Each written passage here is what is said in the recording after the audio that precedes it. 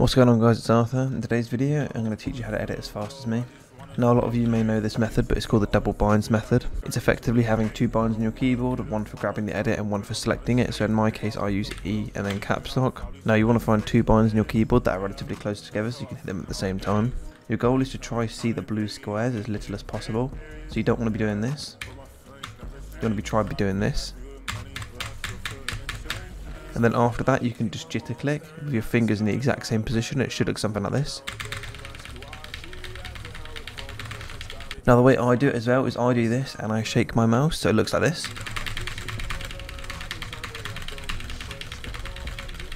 I have done this video before, but I probably doubled my sub count since I've last done it, so I feel like I should do it again just so everyone's on the same page and so they know exactly how I edit fast.